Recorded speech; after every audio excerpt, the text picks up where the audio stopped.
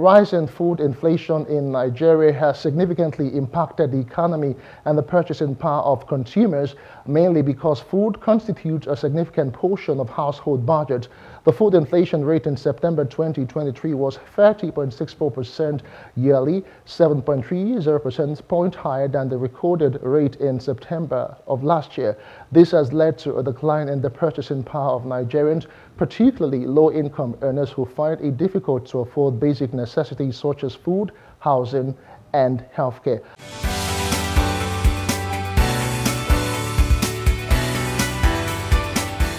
We have Muktar Mohammed, International Finance and Economic Analyst, to join us to look at the 2024 budget estimate and, of course, the inflation rate of the country. Muktar, thanks for staying with me. Let's start with inflation figures before we get into the budget estimate. As food prices increase, consumers are forced to reduce expenditures on other essential items. Now, this leaves them with less disposable income on other goods and services, reducing spending in the economy's non-food sectors. What did you really make of the latest inflation figures? Yeah, Justin, now I'm not surprised about the latest inflation figure. It's something that has been on. I think we are beginning to see the effect of the removal of subsidy. We are beginning to see the effect of the high cost of diesel. We are also beginning to see the effect also of the exchange rate volatility. So I was surprised about the type of inflationary pressure that we are seeing at the moment. It's something that is expected, but now we're basically trying to see how we can curtail it. But like I keep saying, curtailing inflation will not have to deal with it like other countries of the world deal with it. Our own condition is very peculiar, and I think that what the CBN will need to look into, especially the multi-policy committee, and also the physical side need to begin to come up with strategy on how to deal with these inflationary pressures. Because when you look at the inflationary numbers, you saw that food items, and this is due to high cost of transportation. The security challenge is still there in some areas. The farmers are still not able to go to farm. And then again, you see those pressure in wheat, all these imported goods. These also have to deal with the export rate, exchange rate volatility also. So definitely, I keep saying that for us to tackle inflation, especially for household items that we import into the country, we need to do one of the two. With either we provide them with FX or we reduce tariffs so that these goods will come down, and in turn will bring down inflation. The rise in inflation has kept investment real return negative, affecting market participation and performance. Foreign market participation has declined, reflecting the foreign investors' disinterest in the market and diversion to countries with positive real returns and less currency volatility like the United States. Do you see us bouncing back anytime soon? Well, bouncing back is something that will happen, but when will it happen is what nobody can really say at the moment, because we are dealing with a lot of issues. In the area of foreign investors, they definitely want to come, but some of them already have their funds trapped here. So that is still a major problem. The FX is still a challenge. The reserve is not growing despite the improvement in crude oil production. So no investor wants to come into the market at 1,000 something naira, and then you are exiting the market. They want to come at a lower rate, and then we want to exit even at a more lower rate. But as it stands now, when you look at the official figure, when they want to come in, and if they want to do that, and the parallel figure, they don't want to come in because the difference between the parallel and the official market is too wide. I think that's the greatest challenge they are having now. Until we begin to look at what, and when we're bridging that gap, then we'll begin to attract foreign investors, because then they will now know that their entry and exit will be screenless, because that means liquidity is being met.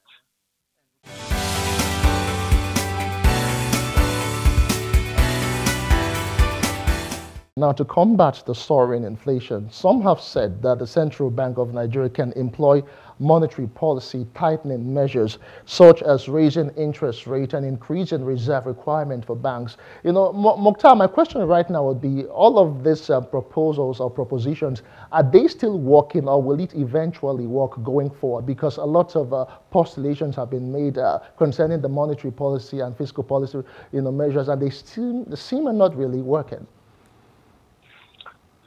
If I get you, are talking about the inflation target of the federal government. Yeah. Well, I think they know the challenge, and I keep saying that the challenge is the exchange rate volatility and supply constraint. So we shouldn't deal with our issues like the other part of the world deals with their issues by just hiking rates and thinking that will solve it. But with Nigeria, it's a more peculiar conditions. We are looking at microeconomy inflation. We are looking at demand and supply inflation. We are looking at supply chain inflation. We are looking at price volatility, inflation due to price volatility. And so all these are issues that we need to deal with structural policies. Because when you look at the supply chain, you are looking at the cost of production. Production-induced inflation, especially with lack of power for industry. So they have to sort for power themselves. And when they have to do that, they have to buy diesel, and diesel prices as it stands now is very high. So definitely, when the federal government is targeting that, maybe they have other cushioning that they will need to do.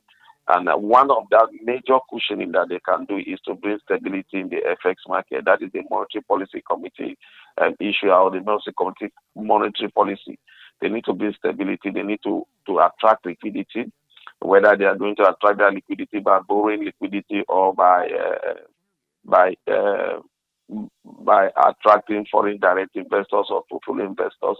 As it stands now, it's difficult for you to get the portfolio investors to come to Nigeria because of what I said initially, the gap. So they can achieve it, but I think it's going to be an Hercules task because we're already doing inflation at about 27%. And we don't know where it will end at the end of the year. We could go as high as 30 to 32%. And if we do that, that means that for them to achieve that inflation price then of 21%, they may have to struggle to have to bring the inflation by almost 10%, which is a very, very difficult task to do, especially if you are not dealing with the structural issues that have to do with supply chain, and then also the most important one, the exchange rate volatility. All right, now let's quickly get back to the proposed budget and what happened at FEC just recently. The revenue estimate of the budget is based on the assumption that the price of crude oil will average at $73.96 per barrel versus what we have at the 2023 budget, which is about $70. While oil production will rise by 1.78 million barrels per day, what we have currently with the 2023 budget is 1.69 million barrels per day. Meanwhile, an exchange rate of 700 naira to the dollar has been earmarked, as against what we budgeted for this year, which is $435.57. Okay, exchange rate at the I&E window was 848 naira 12 kobo to the dollar as of just 2 days ago, which means that the 2024 budget is expected to reverse the depreciation rate of the naira. What do you really think? Are we likely to see an improvement in the country's fiscal position with all of these budget estimates that the FEC has proposed for 2024? I expect it. We float the currency. We are looking at exchange rate of 700, which I think is very doable. Even yesterday, the in window, the market closed at 764, preferable to the other 2 days ago, like you said, that it closed at 848. So definitely, we'll see that convergence in the I&E window. Hopefully, if we bring in liquidity, my challenge with that window will be now that the 43 buying item are going to be accessing that window. Will we be able to meet up liquidity, and then we still have the forward liquidity to deal with, especially with the airlines companies? So, if you look at that with what they spent, I think it's achievable. in that area. Oil at 1.76, I think that is also achievable if you know that we have moved from a low of about 900 million barrels to about 1.69. So I think they are even being more conservative by targeting it at that price. I think it could be better than that, which I think is a very, very good one. Then the benchmark of oil at the current at 72 point something dollars per barrel. For me, it's fantastic. Hopefully, the National Assembly will not do what they are known to do by increasing that rate to say, oh, international price that today is this and that, because international price at the close of market yesterday in Brent crude was about $92 per barrel. And remember that in January, OPEC nations, especially Saudi Arabia, are planning to cut production, but Nigeria will still gain its own because they were not able to meet their quota. So definitely that may will end more effects. And we must not forget that also the Israeli conflict with Palestine will also have an indirectly affect the market, just like the Russia-Ukraine crisis is doing now. So when you look at that and the price they affect it at, you would say they are very conservative, and I think for me that is a good move. All right, I don't know if I can quickly just chip this one in. Finally, I want you to just quickly, in 30 seconds, talk about the approval of the FEC on the World Bank loans of $1.5 billion, which calls for concessional financing. You know, that's what the Ministry of Finance is telling us now. Aside from that, we've also gotten an approval for $80 million loan by the AFD, you know, which they say will help to fund the 2024 budget. Should we be worried with our borrowings right now, Muktar? Very quickly. No, we shouldn't be worried. A man that is down, fear no fall. Any amount of effect that we can borrow to boost our liquidity, I think we should do it now. But again, we should tie it to the productive sector. They said under budget 2024, which of this sector is this borrowing going to go into? That should be what we should be looking at. But like I said, we need to borrow either to show our reserve. We need to. We also need to begin to do trade, especially in the area of crude oil trade, so that we can boost our reserve. So I think it's any amount that we can borrow in effect to boost our liquidity, so that the exchange rate will be stable and attract investors. It's something I will support.